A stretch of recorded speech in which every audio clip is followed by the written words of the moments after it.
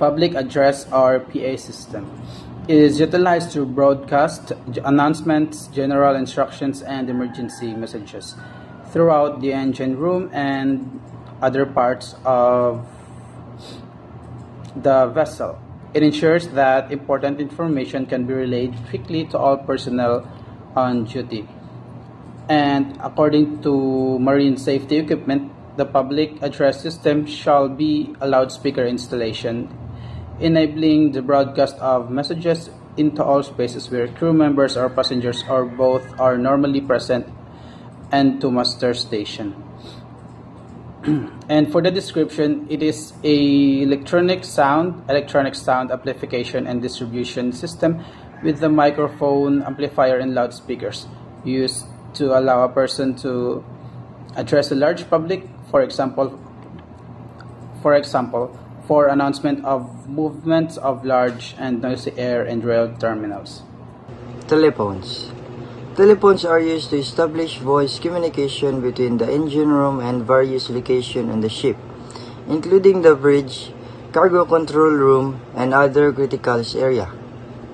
They provide a direct means of communication for urgent matter or detailed discussion.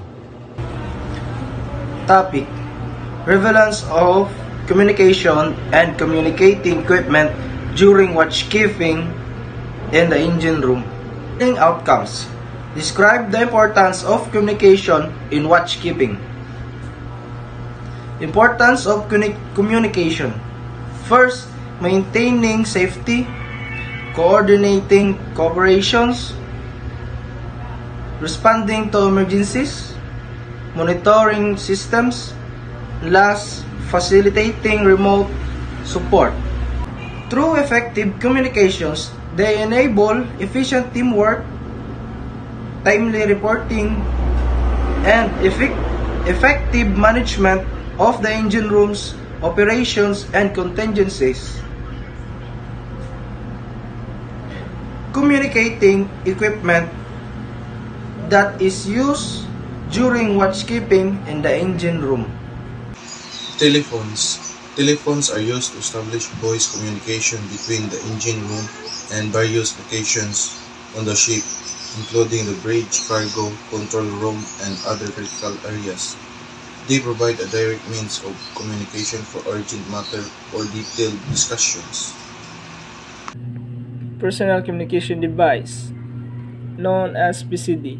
A personal communication device is any wired or wireless communication device or other prescribed device that is capable of receiving or transmitting telephone communication, electronic data, email, text, messages, videos or photos, internet access.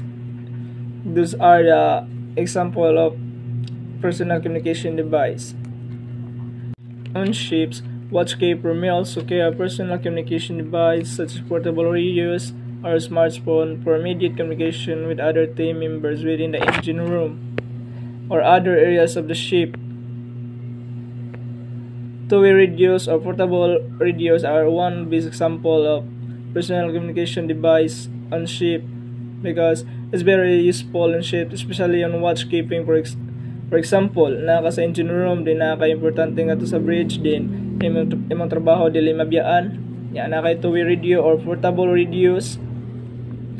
So, gamito na to para ma-communicate as bridge o dili mahasol o di pa mabiyaan mong trabaho. So, dako kayong gamit sa mga crew communication device adlaw-adlaw.